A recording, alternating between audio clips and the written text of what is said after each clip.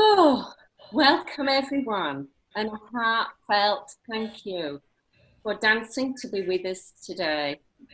I'm Tisha Mary Lee, and I'm currently the co-vice president of the Sacred Dance Guild. And I'm joining you from a dark and stormy West Australia. Before we move on to our session today, I would like to invite all of you to take just a moment for us to gather together. Put your hands on your hearts and taking a deep breath collectively to simply come into the presence of being, here and now, on this planet, at this point in time, with all the challenges we are facing. If we could just close our eyes and breathe together.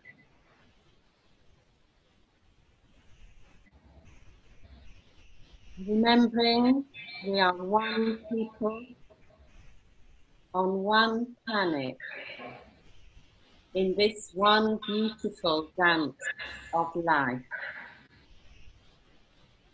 Thank you. So, welcome to the Sacred Dance Guild second in our series of interviews with honorary members. People whom we consider our living legacies and to whom we are asking 5 important questions.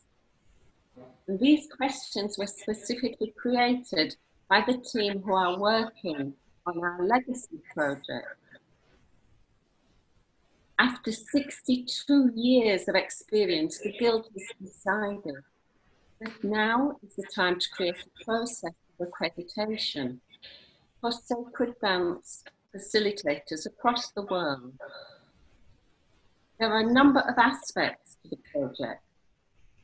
One of them is to discover some of the gems that those who have been doing this work for many years can share with those of us here in the present so that they can be documented for those who will follow us into the future.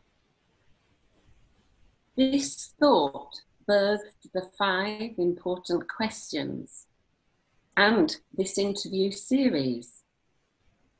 Originally, these were just going to be one-on-one interviews that we would record these duels. But now, with the technology that's become available, we thought, why not open them up and invite others to share? So here we all are today. Thank you.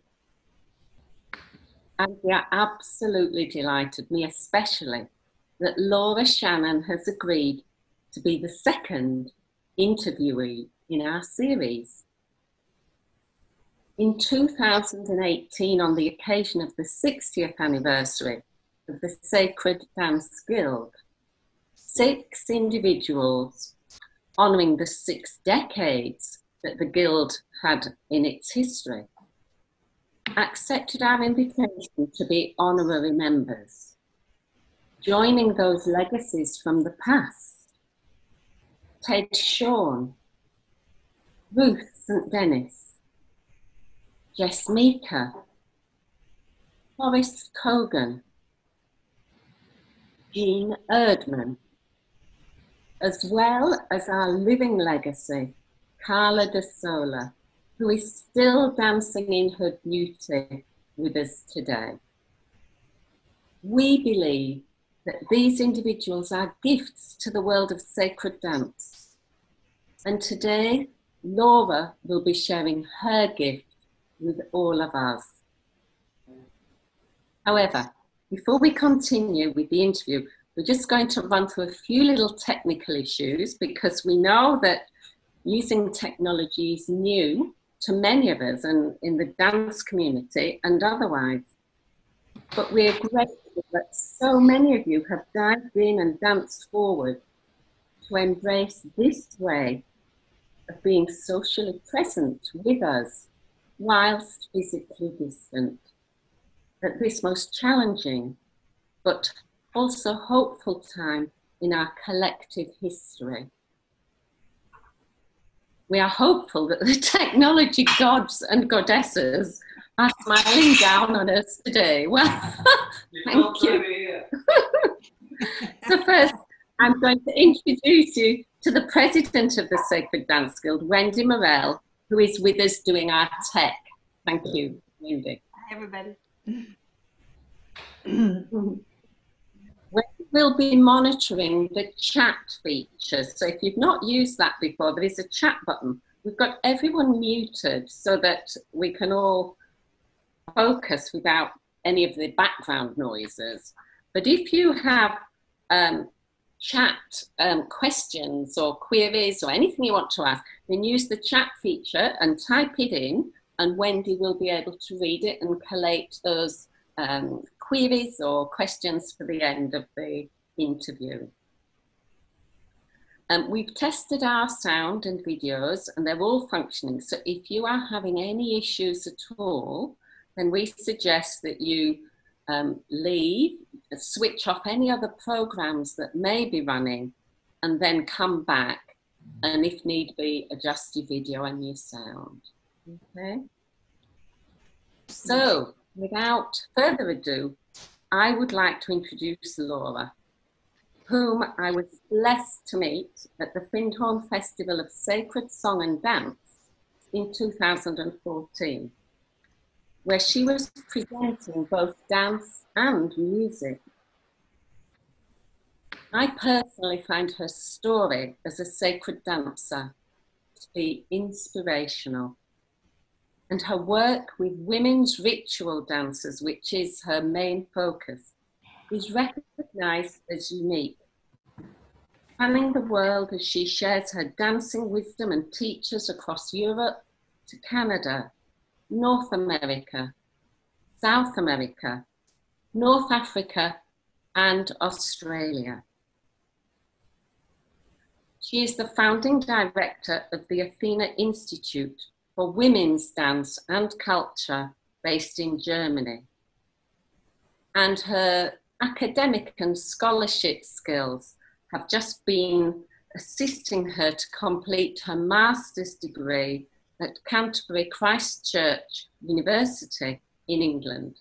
And her dissertation was titled The Esoteric Wisdom of Women's Traditional Circle Dance. Sorry. So I think that gives you a flavour of what we're in for this evening.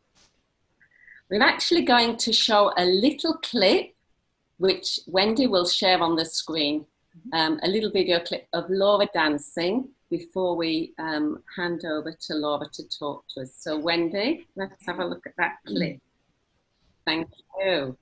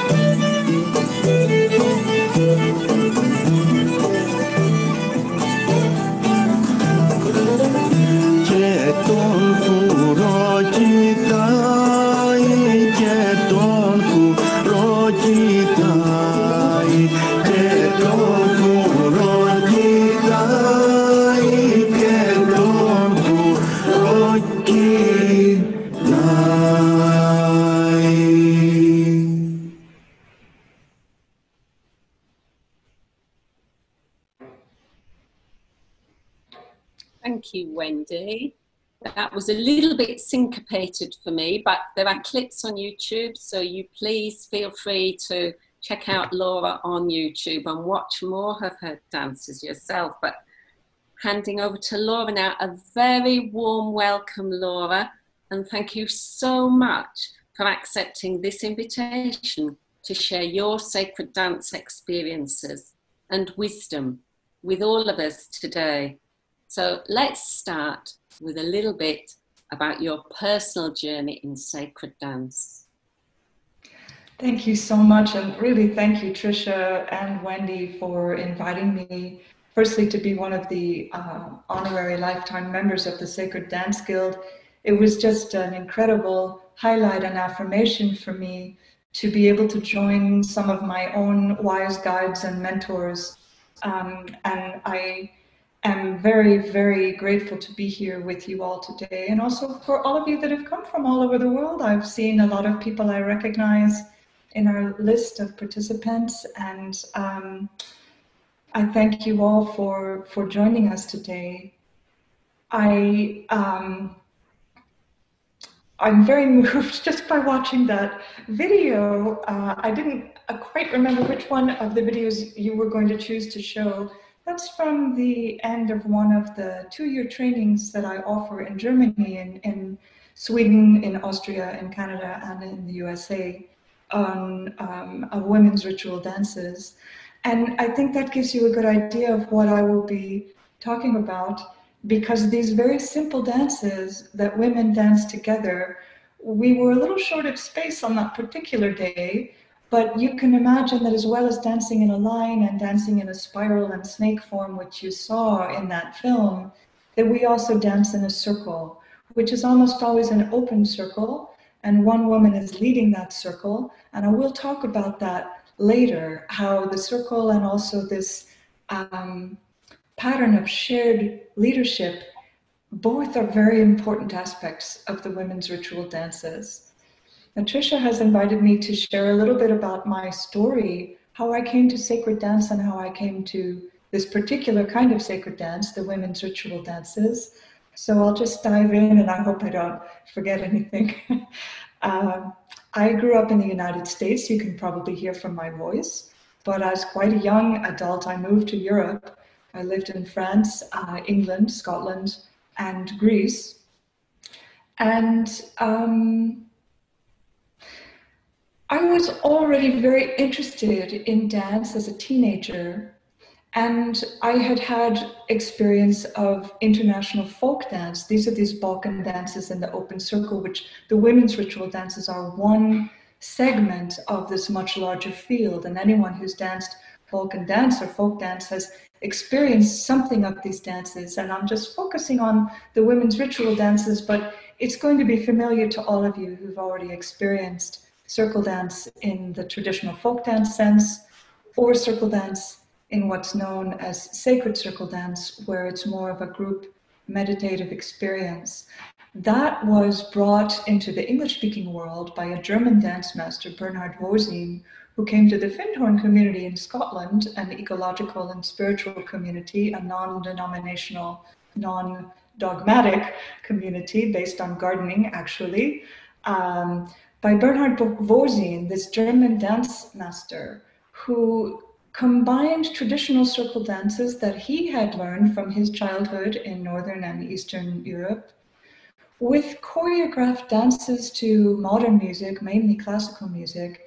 And all of it was with this purpose of serving community feeling and group development, as well as individual insight and consciousness. And I first encountered Findhorn sacred dance in the mid-1980s when I was still a teenager, and I immediately felt that I had been looking for this all of my life, a meaningful way to connect with people by joining hands in a circle, as we've just seen, sharing simple steps together in synchrony, as we've seen, and having this deep feeling of connection, regardless of whether we agreed about religion, politics, all of these important things that seem to be causes of division.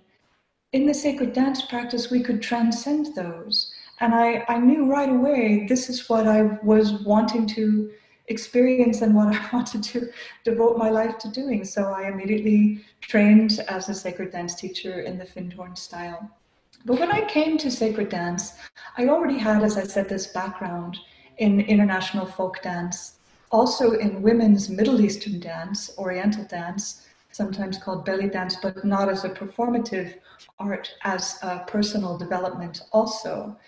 And also, I had a lot of experience in the States before I came to Europe with the women's spirituality circles of the 1980s, which were very much based on the rhythms of the earth and an interest in rediscovering the ancient goddesses from the pre-patriarchal times.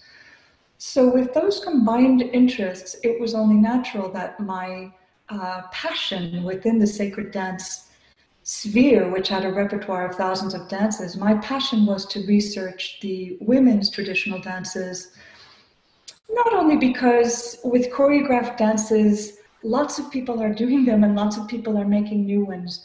They don't feel like they are endangered species in the way that the traditional dances came to seem to me.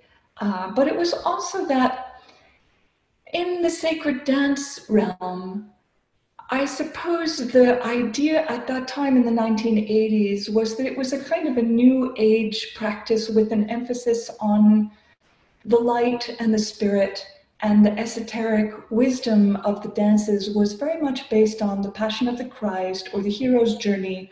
I didn't find my journey as a woman reflected in the choreographed dances of the sacred dance repertoire, but I did find my experience reflected in the women's dances of the Balkans once I started to travel there.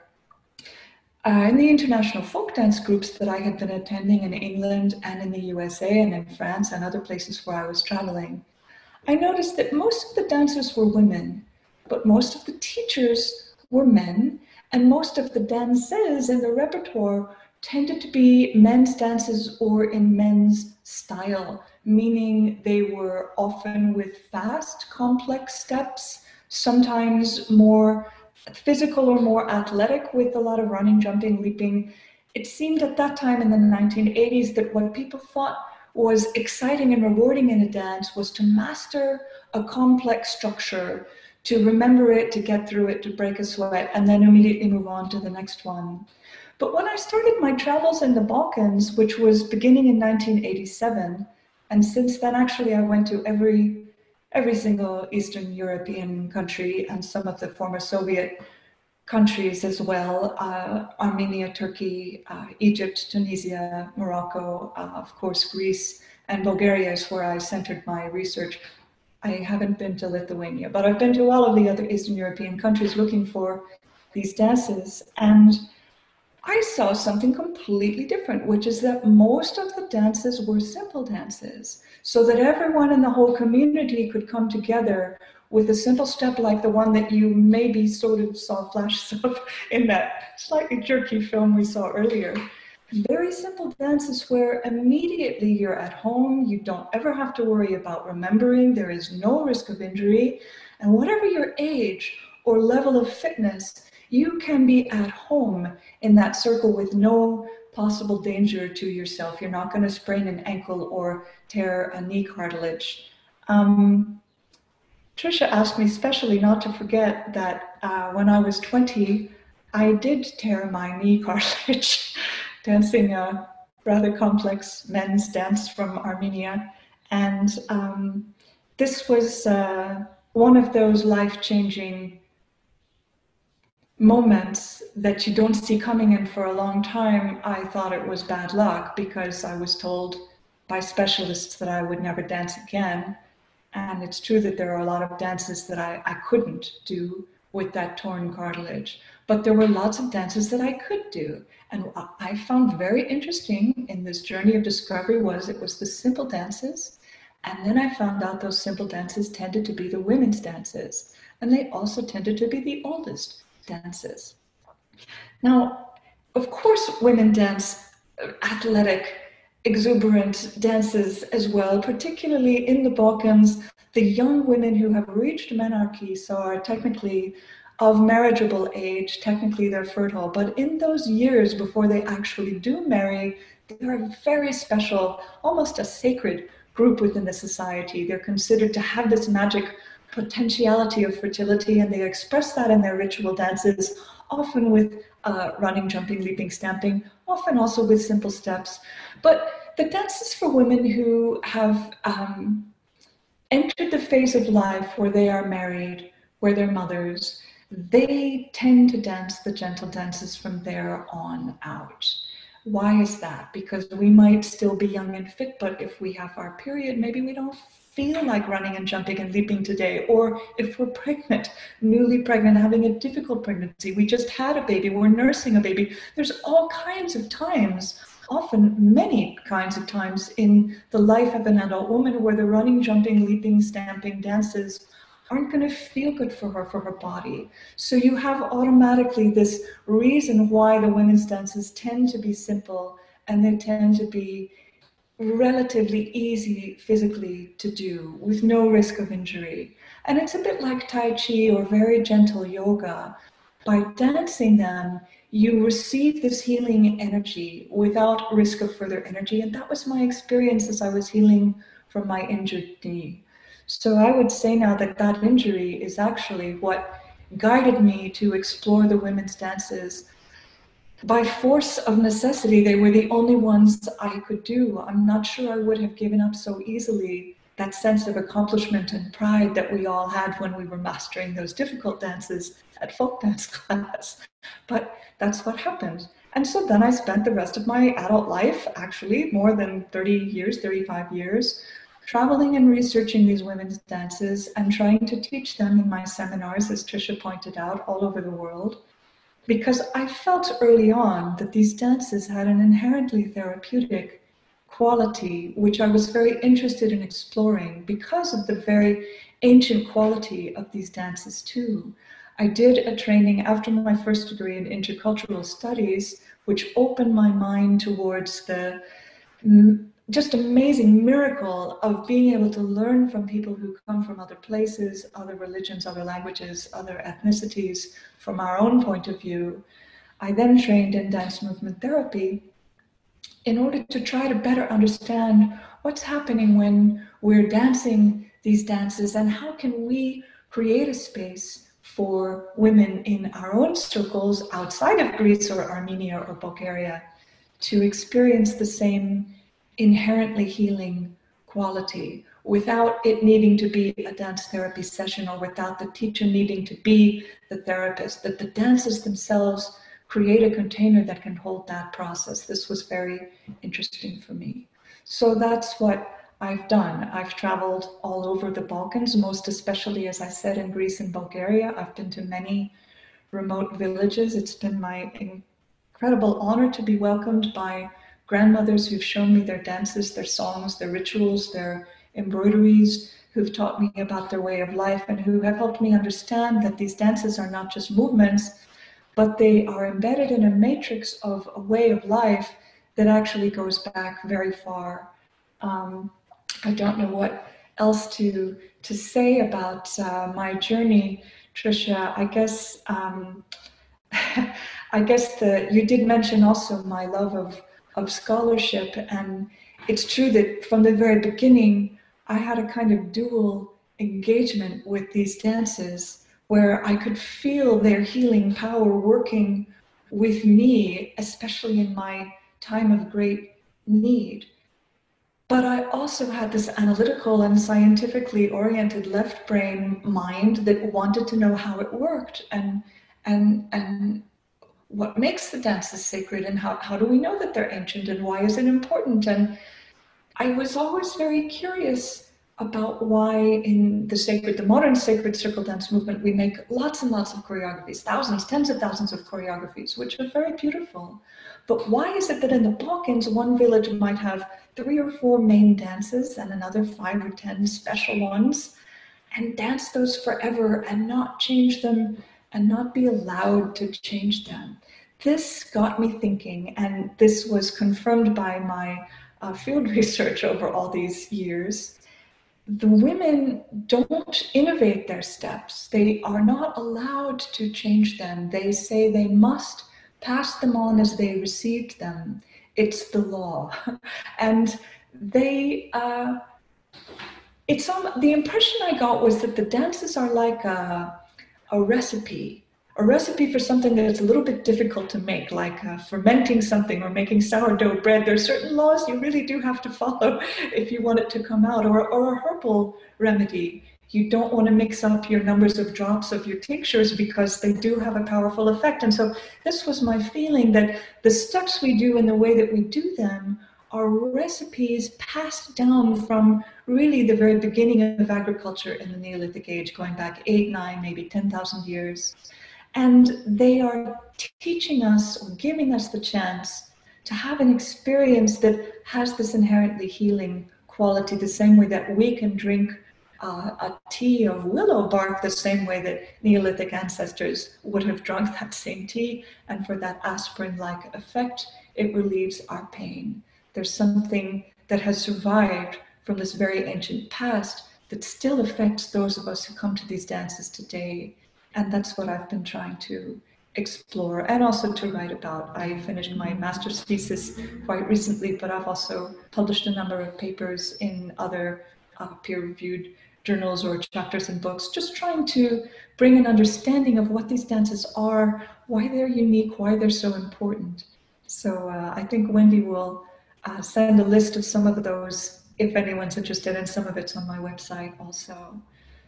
Because of that approach as a kind of scholar practitioner, I have come to love and respect these dances just more than I can possibly say, and the women who have kept them alive to teach them to me, and the many women, the hundreds of women, thousands of women who've come to my seminars or been in my trainings, who have done this work to learn those recipes and to engage with the healing power of the dances for their own benefit, because we've all learned together. And I've learned from my students, I'm sure, much more than they've ever learned from me. So is that enough about my journey here, Tricia? Did you have anything else you wanted to ask? All right, you've got your 5 questions. Yes, Laura, thank you. I think, we could listen to you and share with you for, the whole process, but we do want to pick your brains for our 5 special questions. And as you said, Wendy will be sending out a list of resources. I have your book here, which I will give a little, or your book that has the book that has a section from you, which has a lot of your information in. So I will highlight that at the end. But for now, yes, if we can, we will move on to our first spotlight question and ask you about your thoughts on creating sacred space. We know you dance outdoors, we know you dance indoors, you may be working with site-specific dance, but do you think you could shed some light for us on your concept of creating sacred space for dance? Thank you. That's such a wonderful question. For me, these circle dances create sacred space in and of themselves, not only because when you form a circle, which I'll let you all imagine, since we didn't quite see a circle on the film we saw earlier, but I know a lot of you have experienced dancing in a circle, holding hands in a circle. The sacred space is there. And the ancient nature of these dances means that when you have the good fortune to travel in the places where these dances still exist, the sacred space is automatically given to those dances with the right space, the right time. The whole community knows what it is, cherishes it, and it all automatically unfolds in a safe way. For us, however, we need to, I think, take conscious steps to create a safe container for the dance circle to fulfill its highest potential as sacred space. So in order to reach that level of spirit, we have to really start at the very practical ground level. One of my great mentors, Marcia B. Leventhal, who was the director of the dance movement therapy training program I took part in more than 30 years ago now at the Roehampton Institute in London, she talked about the need for dance therapy to be held within a sacred container called a temenos. And she talked about how you need to clear your sacred space on a very practical level. Furniture, you sweep the floor, you take care of your lighting and your sound. And I've noticed in the Balkans also that when the women are going to perform a ritual in their village, for instance, on the feast day, where they'll dance in the village square wearing their costumes, they spend weeks and days beforehand cleaning absolutely everything, their houses, the church, the platea, they whitewash it all. And so this level of housework is the creation of the sacred space. And we do that also inside. When we are coming into the circle, which is a sacred space, and allowing that sense of connection with the earth, with the sky, with one another, with ourselves, with the ancestors, and with those who will come after us to dance these same dances, that gives us the chance also to clear away and clean and do a kind of inner housework or an inner tidying. This is how the dance healing takes place, when the sacred space of our own bodies and minds is brought into the container or the temenos of the dance circle. We have the chance to simply let go of old thought forms, old patterns, old habits, old reactions, and be lifted out of those personal limitations into the transpersonal sacred space of the circle. Then when we come back to ourselves, having been freed from those limitations, we are transformed. This has been my experience of dancing these dances. And I believe that the women whose dances we dance, the women's ritual dances of the Balkan and Greek traditions, they are completely conscious of doing this sacred work of creating sacred space, because so many of their dance songs, and you have to imagine now that the women are singing while they're dancing a lot of the time, so many of their dance songs name images that are metaphors for sacred space. They'll talk about a monastery, they'll talk about a harbor, they'll talk about a garden with or an orchard with a protective wall. They'll talk about a castle on a mountain that's safe and protected. Many, many images of the safe and sacred space are present in the women as they sing while they dance. And we can enter that too, even if it's us, women from all religions or none, from all over the world, any race, religion, language, we can come into this circle and find that sacred space. Because women dance in circle form, actually not just in Eastern Europe where I've focused my research, but all over the world. This creation of sacred space is something that's universal in indigenous dancing. For women particularly, it gives them a space where they can be protected and show their power, experience themselves, and support one another in the experience of being powerful and being seen as powerful in their society. I never had that when I was growing up in the West. And I think that dancing in this way gives the sacred space then not just in the circle, not just in our body, in our mind, in our lives, but also in the larger culture. Does that answer your question, Tricia?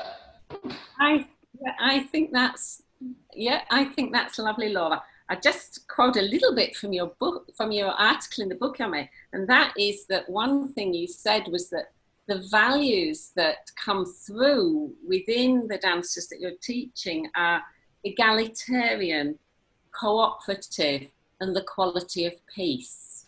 And I think all of those contribute also to the sacred space, and I love that you brought those values in, so thank you. Oh, you're okay.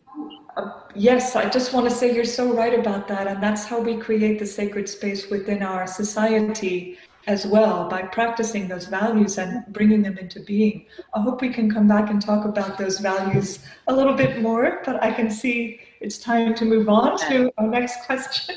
Yeah, sorry, I know we have to talk. We could talk all night, couldn't we? Yes, I could talk all day. Question number 2 is, what are your thoughts in creating sacred community? And in a way, you've already started to answer this. So creating sacred community in groups, when you're participating and when you're leading, how is this part of your art? Because it certainly is. Thank you. Oh, thank you, Tricia. You know, that's another wonderful question. And we did already start to touch on it with the mention of the values of the dance. The dances are so old, from the dawn of agriculture in the Neolithic era, shows that they're the indigenous dances of European civilizations that come from the pre-Indo-European incursions, and that means that they are pre-religious, pre-monotheistic religion, so to speak, and also pre-patriarchal. So we're in a completely different kind of society that lives by different values: egalitarian, cooperative, peaceful, with no gender hierarchy, no gender oppression, and without fortifications in villages, and with weapons for hunting but no weapons of war. We know this from the research of archaeologists, particularly the work of Maria Gimburas, who researched the civilizations of old Europe, as she calls it, this whole area of the Balkans where the circle dances are most still alive.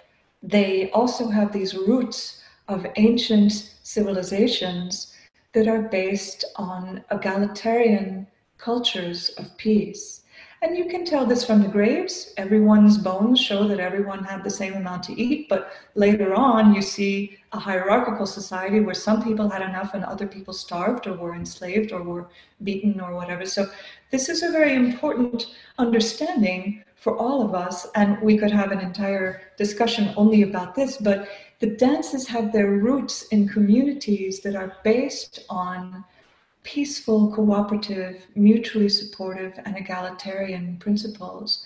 This means that there is another way because there once was another way. And if we dance these dances and practice these values in the dance circle, we can bring them into being in our lives, and that's how we can create community.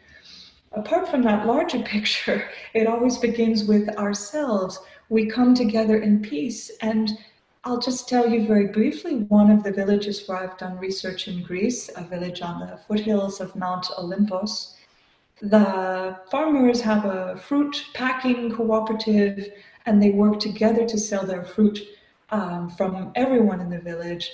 This is almost unheard of in Greece, where normally every family is producing and selling for themselves, and so they're in competition with one another. And they do a lot of other cooperative things in this village called Milias. They were donating everyone's labor to build a communal project, a retaining wall by the road under the hill that their church was on.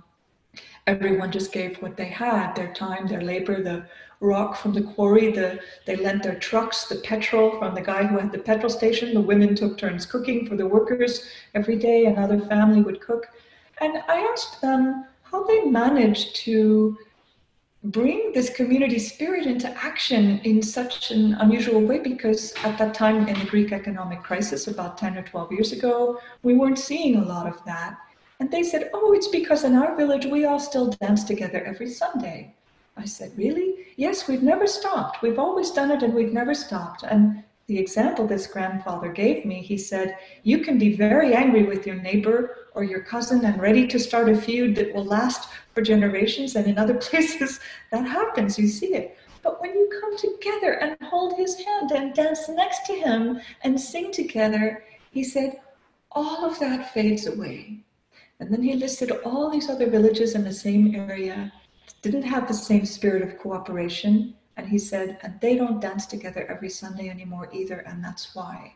So we come together and we have a chance not only to move beyond our personal limitations, but to forgive each other and to be forgiven, all those little things that often can divide us or can end friendships or cause these big Greek-sized feuds, Greece being the home not just of drama, but of melodrama. But it can happen anywhere, but dancing prevents it. And I've seen too how people can maintain friendships through thick and thin, through many, many years when they have a regular practice of dancing together.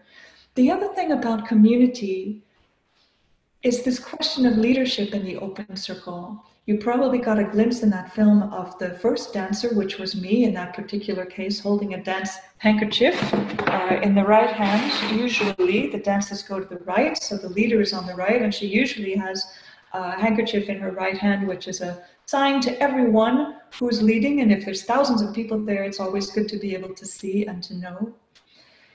But that role of leadership will change. The women will take turns leading the circle. And in every village, you have some women who love that role, and they're the first ones to jump up and lead, and they remember the songs, they remember how the dances begin. But there are other women who are naturally shy, who might be introverted, who might think they would rather die than get up and be the one to lead the dance. But if it's the right occasion, like their wedding or their son's wedding, they need to step into that role. So every woman throughout her life is brought up to develop leadership skills, whether it's her natural tendency or not. And then you have a community in which everyone can be a leader. And the ones who are naturally inclined to take on the mantle of leadership, they get to practice passing it on, giving it up, not always being the one in charge. And when you think about it, these dances come from communities that have been through incredible crises, times of conflict, times of change. So if every woman in your community has trained in herself to know in her cellular memory by dancing thousands of times, she can do it, she can lead, because it's a lot of qualities and skills you have to develop at the same time if you want to have that first position in the circle. But you know, everyone can do that. Everyone can count on each other in a way that's all about investing in the well-being and the survival of the community. And we find that too. When I'm dancing with my women's groups, these women's ritual dances, okay, they've been exported from their home realm. And as I said, we have to create the sacred space for those dances with some practical work because it's not automatically there in our culture. But we see over the years how the women are encouraged to trust themselves as leaders in their own lives and find the courage to make changes that perhaps might have been daunting before. And then when the women change their lives, find their power, live and fulfill their potential, we have a completely different kind of community than when the women are afraid to make those changes because there's no support for them.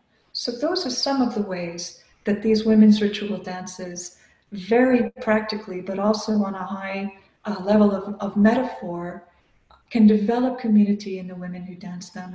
And I think by helping each individual fulfill her potential, create a community and a society that can reach its potential also. Thank you. Thank you. That's lovely that you take that broad span of experience, Laura. Thank you. So, question number 3. How does the sacred manifest through movement and dance in your work, in your daily practice, and in your personal community? And I think after this or during this, you're going to actually give us a little demonstration. So we look forward to that. Thank you. Yes, we were thinking how nice it would be to actually dance. So in a moment, we're going to get up together and dance a little dance together so you can feel for yourself how the sacred manifests in movement. I will just say that it's changed my life completely to spend this time doing this research to see how the women live and how they treat their own home as a sacred space, the way that they clean it with love and devotion, the same way that they clean the church in their village, helped me to understand keeping my house clean and by extension, keeping everything else in order as much as possible in life, that this is an extension of sacred dance, that the dance circle doesn't end when we come back into the kitchen. It's just another space in which we can maintain that connection to earth and sky, to ourselves and each other, to the ancestors and to those who will come after us. And to engage in all of that work in a sacred manner was a real teaching for me. I hadn't really understood that growing up in the feminist 70s of the United States, where the conversation was much more about how to liberate ourselves from the shackles of housework that had been unfairly and unjustly placed on women. I see it in a different way because of spending 35 years visiting women who are like priestesses in the temple of their home. And the way that the sacred manifests for them in everything they do has been something I've tried to learn from and emulate myself.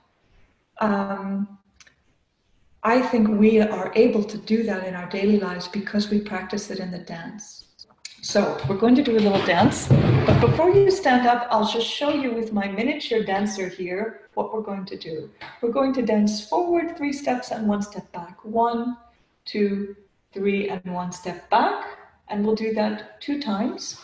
And then we'll come into the center with 3 steps. 1, 2, 3, and we'll sway 4 times. 1, 2, 3, and 4. And coming out of the center with 3 steps. 1, 2, 3, and we sway in place 4 times. 1, 2, 3, 4. And then facing around the circle to the right again, we have our pilgrim step again. 3 steps forward and 1 step back, which we'll do 2 times. These are traditional movements which you find in cultures of many dances and many religions. The pilgrim step, 3 steps forward and 1 step back, is danced by Jews, Christians, Muslims, and other ethnic and religious groups. It has that quality of the seasons of the year that go forward and 1 step back, like winter, where you have a chance to rest and retreat. I think it reminds us, among other things, that we've got to have rest in the rhythm of our lives, something easy to forget in the modern world.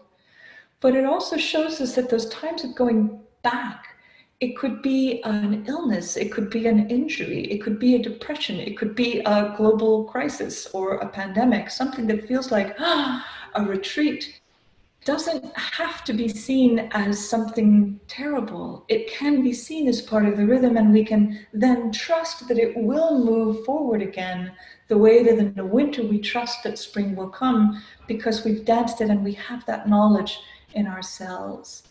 And when we come into the center, we have to imagine that we all come together, we're closer to each other, we see each other better. And that in many brides' dances is a symbol of initiation, that we then are on the threshold of transformation and change. And we sway on the threshold because the feet have to be a little bit apart. There's no way you can sway your whole body from side to side if your feet are together. The feet need to be apart, and in many ritual dances of women, this is about opening the space between our feet to the gateway of our own generative organs and the sacred and fertile creative life force that is within us, not just to have children, but in everything that we do within that sacred home, within our dancing, our handwork. All of that power is activated and consecrated when we come together into the center. So I'd like to invite you to join me and join each other in our dancing circle. I am going to show you the step 1 time here together. I hope you can see me. Oh, yes, sorry, I've got the long dress on, but there's a quick fix for that. Excuse me just 1 moment. Okay, so I hope you can sort of see my feet. We're going to go forward with the right foot. 1, 2, 3, and 1 step back. Again, 3 steps forward, 1 step back, and we come into the center now with 1, 2, 3. We sway left, 2, 3, and 4, and step back, 2, 3. And again, starting with the pilgrim step, moving to the right. Step back, and 1, 2, 3, and 1 step back. You are welcome to place your hands on your heart if you wish for this dance. We would normally be holding hands. And this is an adaptation of traditional Jewish women's dance steps to a wedding song from the Jewish community on the Greek island of Rhodes, which was brought from Spain at the end of the 15th century in the time of the Inquisition and the great diaspora that happened there. I wanted it to be a dance for us of compassion and understanding of who may have suffered exile or persecution, because this is one of the great themes that we're living through right now. But also to get to the roots of the time, for instance, in Spain, the centuries when Christians, Muslims, and Jews lived together in peace in the convivencia, and they even intermarried. This peace among the nations is something that we can kindle again in our society, in our community, with the conscious practice in the dance circle. So it's a wedding song where the bride would be prepared by her female friends and relatives in the mikvah, the ritual bath. And it's comparing this bath water to the water of the sea. So a truly transformative, tremendous power. That is the power of change. But when we all come together into that threshold, we see that we help each other feel strong even in those moments. And when we go back, that's where we're going, where we can't see. We don't see behind us, but we can trust that going into the unknown, symbolized by stepping backward, we're safe, we're held, we're protected, we're supported. So if you'd like to join me, you're very welcome. If you don't have a lot of space to dance where you are, just do what you can on the spot. You can even sit in your chair. You can also just enter that meditative space with love and compassion for your own transitions. And any times of unexpected change, I mean, we're all facing that at some level. So this is a dance that I think, I hope can help hold some of the feelings that we might have around the crisis that we're all in at the moment.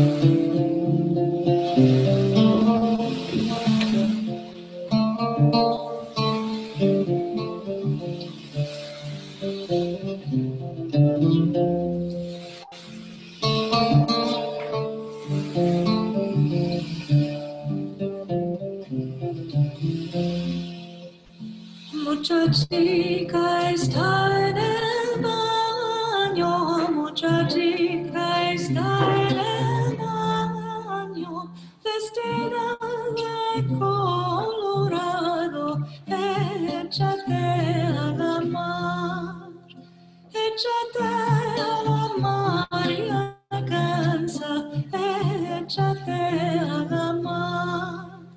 A la mar yo bien me echaba, a la mar yo bien me echaba, si la suegra licencia me daba, échate a la mar, échate a la mar y alcanza, échate a la mar.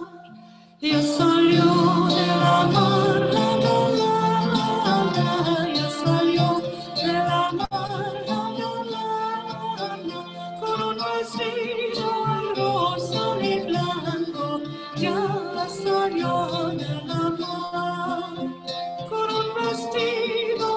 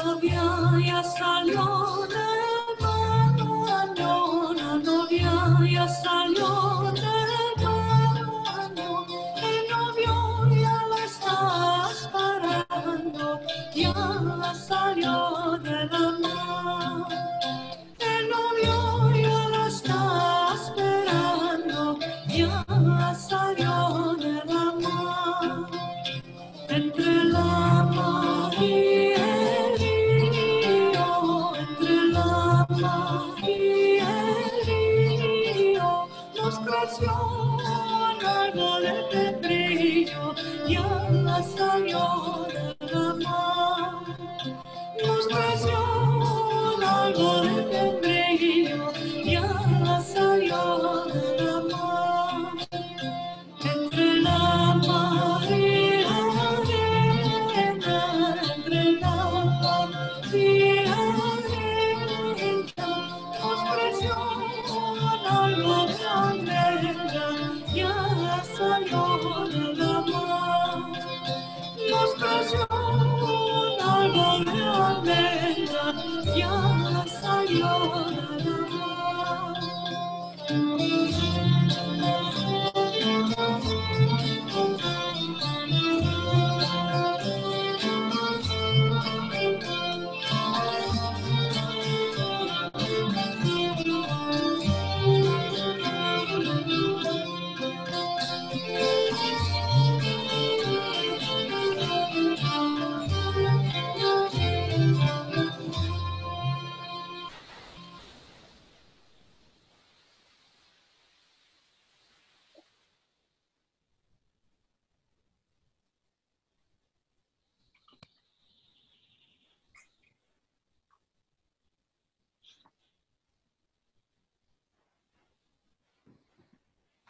And if you can, just take a moment now to feel your feet on the earth and the sky all around you and within you as you breathe in the life-giving air.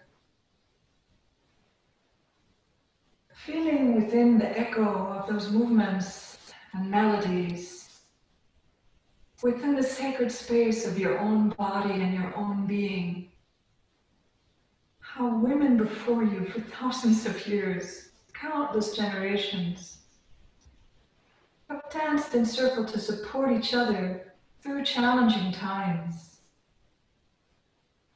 And just taking a moment to honestly acknowledge the challenges of our time, with compassion to simply witness the threshold beneath your feet, beneath our feet. And breathe into yourselves this beautiful movement of the dance that takes us safely through those challenges, takes us safely over the threshold, and activates our own creative life force, which gives us the power to respond.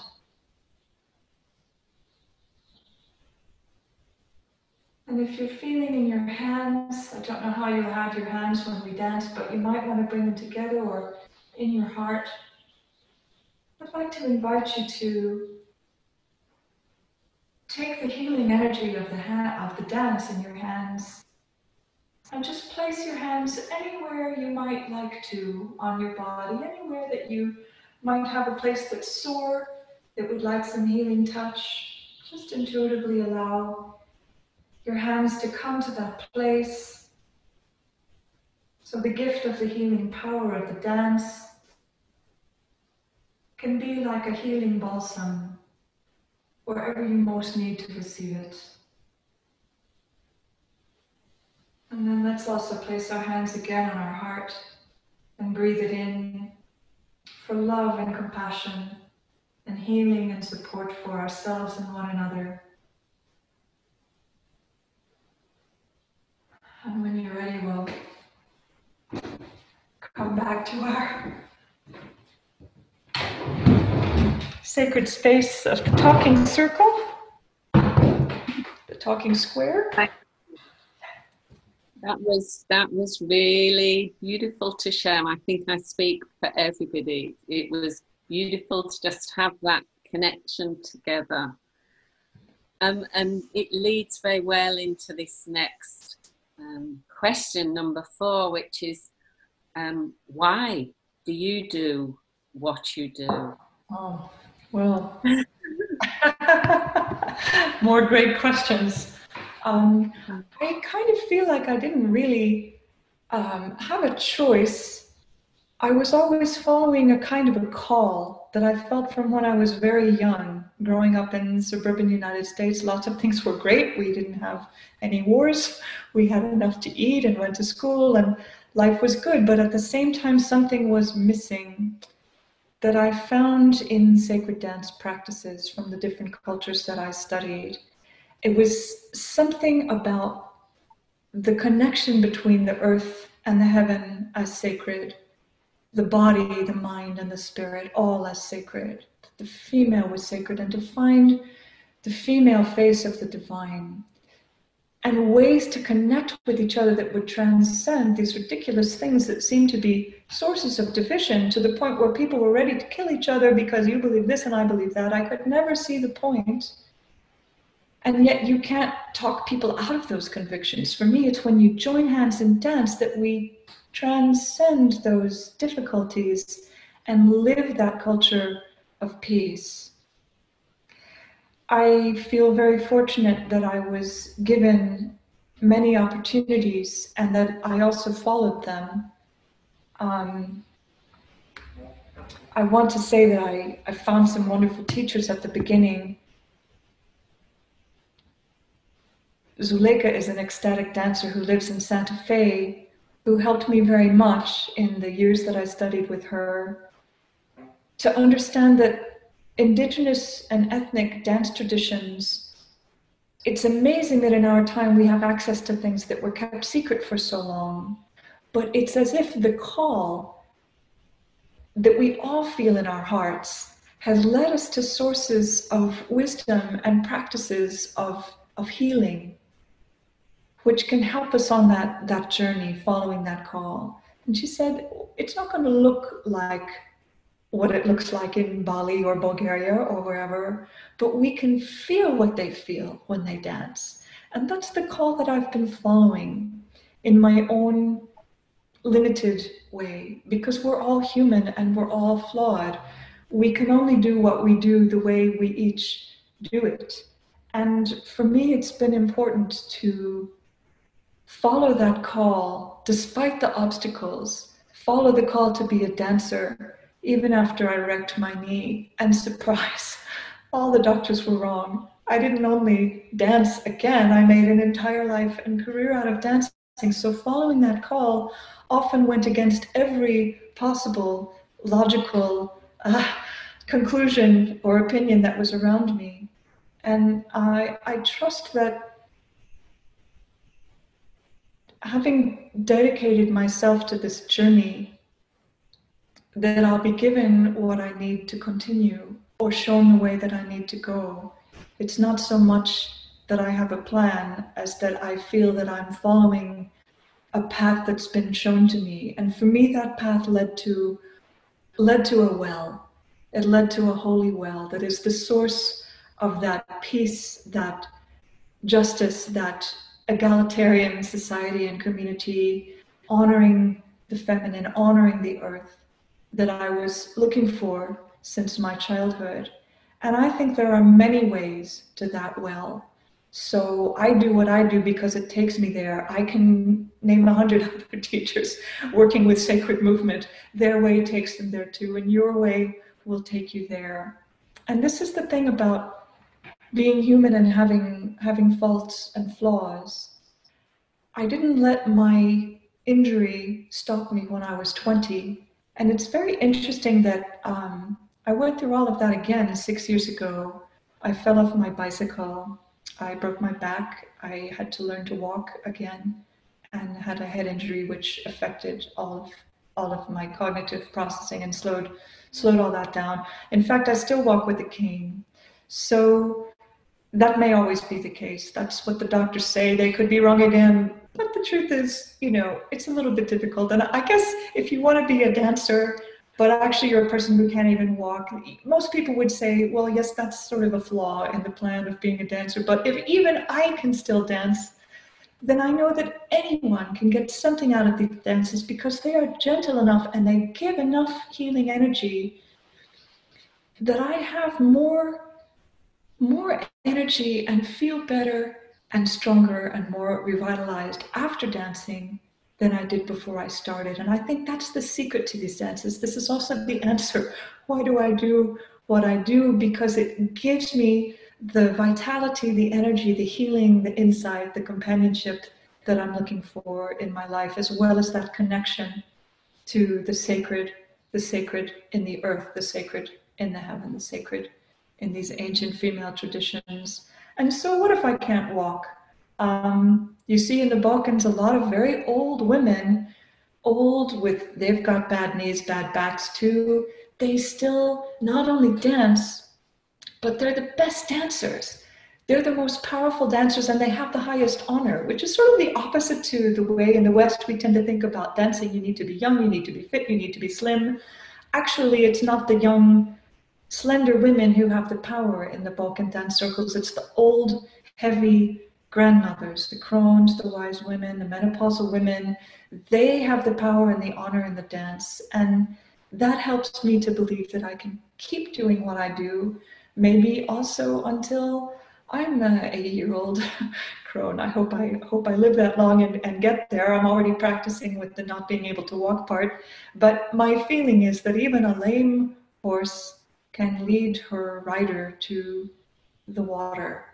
So I would say that's true of every one of you, that you can find your way to your source, whatever your limitations, whatever the apparent obstacles. Thank you, Laura. Thank you, and for sharing your story, which, yeah, is an inspiration for all of us.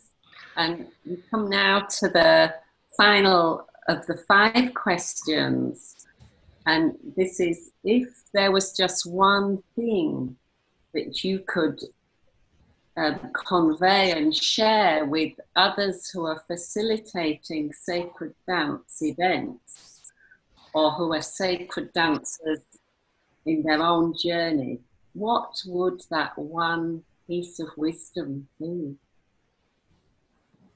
I think it has to follow on from what I was just saying, that it doesn't matter if you're a lame horse, and don't let what you think of as your flaws or your challenges get in the way of you doing your sacred work in the world, because your life is a sacred dance, and your body and your home and your community are sacred spaces for sacred dance.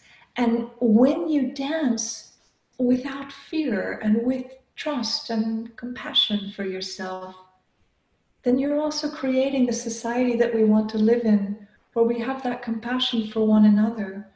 I can't think of anything more important than fostering that acceptance and tolerance and compassion and love across the divides that are burning up our world right now. But that starts within, with the love for yourself, despite your flaws, forgiveness for yourself, because if you can allow yourself to do your work in sacred dance, then you give permission to others to be their best selves and stand up in our world as the best we can be, to give the best we can give, and then that will come back to us all.